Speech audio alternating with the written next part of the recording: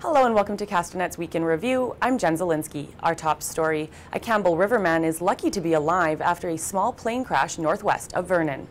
The man had been traveling to the area from Fort Chippewa, Alberta, with a stopover in Prince George when he had engine trouble and lost altitude. He was a bit shocky, but he was up and coherent. He had removed the gas cans from his plane, shut the fuel off to the engine, and when first glance, he was in good shape. A couple of cuts to the head, and that was about it. The man was able to walk away from the incident and suffered only minor injuries, while the plane was extensively damaged.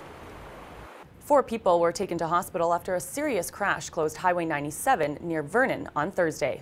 An SUV hit the end of the median, crossed the center line, and struck a southbound truck pulling a trailer. A family of 3 from Alberta were inside of the truck at the time, which ended up on the roof in the ditch.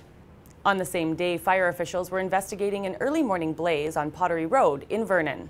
Nearly 200 bales of hay, several vehicles, and a travel trailer were destroyed. A woman sleeping in her trailer narrowly escaped the flames with her animals by her side. She basically just got out of there within minutes, and her pajamas and nothing. Everything she owns is basically there. It's demolished. I'm numb from the whole experience of the idea that I could have lost my friend. The cause of the fire has not been determined, and officials did not comment on whether the blaze is suspicious or linked to the recent string of arsons in the city. In the South Okanagan near Caledon, a log home was destroyed in a Wednesday night blaze. The fire spread into the bush and trees, calling for forestry to be sent to the scene.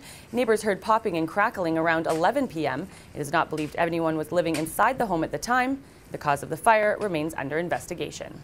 A parachutist who slammed into a house in Vernon believes he may have passed out because his leg straps were too tight.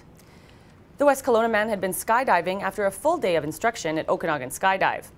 This particular gentleman had a couple hundred skydives in the military several years before, but had been very uncurrent and wanted to get back involved in the sport. And so this was his first jump back in, I believe, a decade or 2. The man was taken to hospital. The house appears to have minor damage, and no one was home at the time of the incident. The highly controversial Boonstock Festival takes place this weekend in Penticton with no liquor license.